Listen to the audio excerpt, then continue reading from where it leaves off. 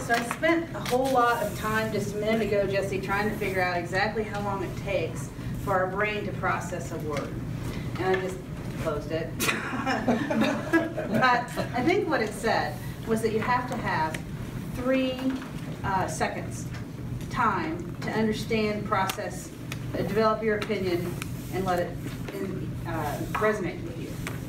You asked me at the beginning of your speech what it was, whether it would land, and whether or not your call to action was strong enough at the end. You are soft-spoken, but you're very powerful with the way, the diction that you use in your words.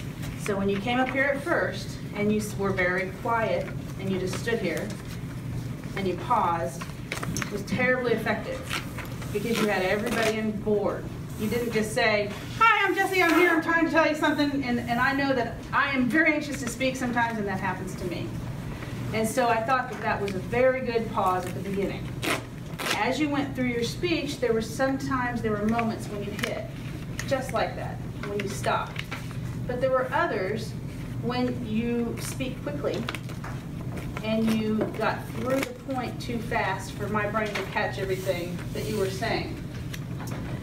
But I thought that your examples that you used, you're so excited to see them, and you know, I need a refill, were very, very effective. And you used the pauses in those 2 things very well, very well.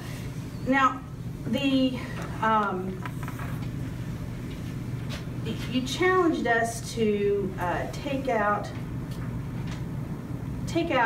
our thoughts and our processes, our inflows, and think about them, and then that would become someone else's outflows, someone else's inflows. Your inflows I got confused. You see what I mean?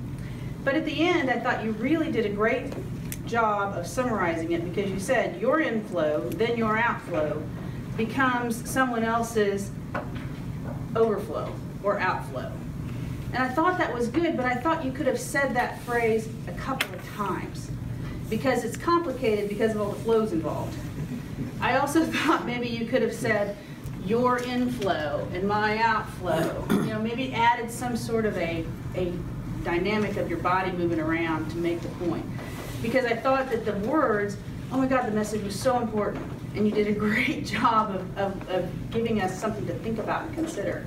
But the words that you used were just, because of the way the speech was set up, were confusing to me and required even more time for me to process what it was that you were saying.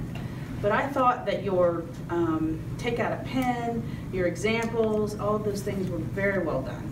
And I really thought it landed, and I thought your call to action was great. Thanks.